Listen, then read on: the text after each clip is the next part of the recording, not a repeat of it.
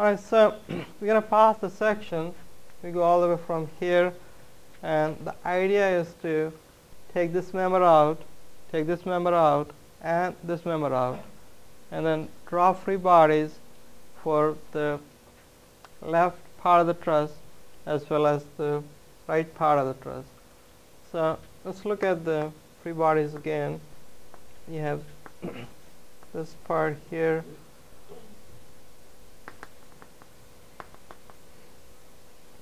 Then we have this joint here.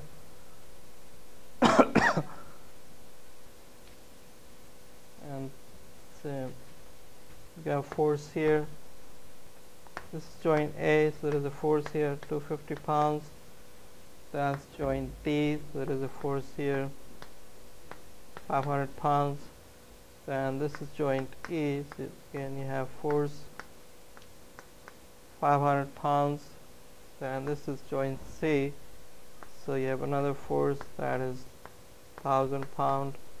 Then that's joint B, that has a force 500 pounds as well as the force 1,250 pounds. Then there was a member here. Leave it at that point. So I said that we break this truss into two parts, one on the left and one on the right. Now then we look at each member one by one. We have a member here which is EB, so I'm going to take that in tension and we place the force of both ends as FEB as well as FEB. Now this joint is same as this joint, so you'll have a force going that direction and the magnitude will be FEB. Then it's the same joint as this, so you're going to place a force here and that's going to be FEB. Then you have member EC. We take that also in tension. You get force FEC as well as FEC. So this is going to go here. You'll have a force FEC. You'll have a force FEC. Then you still have one more member left, which is DC. So if you put that in tension, you get forces on both ends. That's FDC and FBC. So in here you will have the force FDC and you will have a force FDC. So what we did was we removed the member EB, and in place of that you placed two forces at joints E and B. You did exact same thing for member EC. You removed the member and you account for that by putting a force here and a force here. You did the same thing with DC. You removed that member, assume that to be in tension, and then you place these two forces.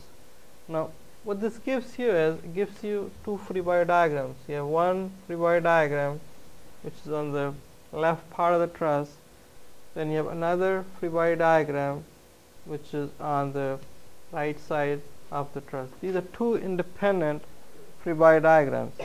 I mean, you could take this by itself and then you can consider that in equilibrium and you can solve for these three forces. Or you could take the one on the right part and then you could consider that in equilibrium and find the unknowns. So, I mean, so this is the free body diagram of the left part of the truss, and then this thing here is the free body diagram of the right part of the truss.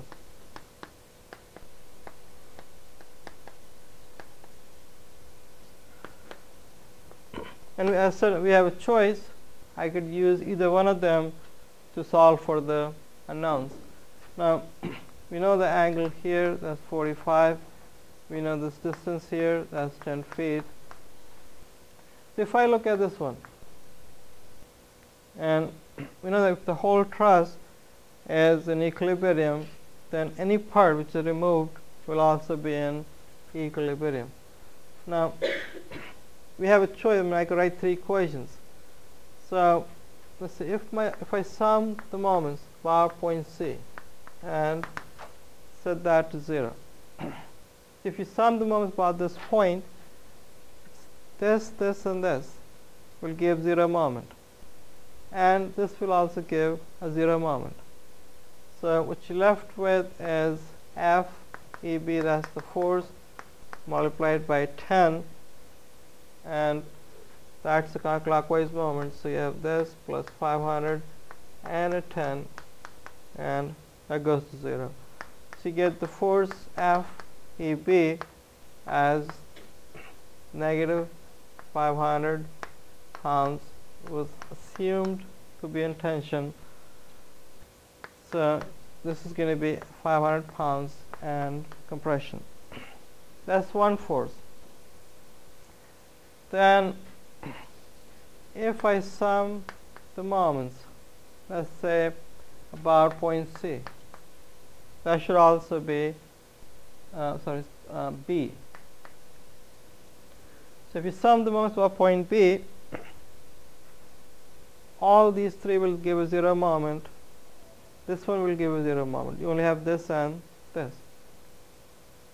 So we get will be F BC times 10 with a negative, and then you get negative F EC cosine 45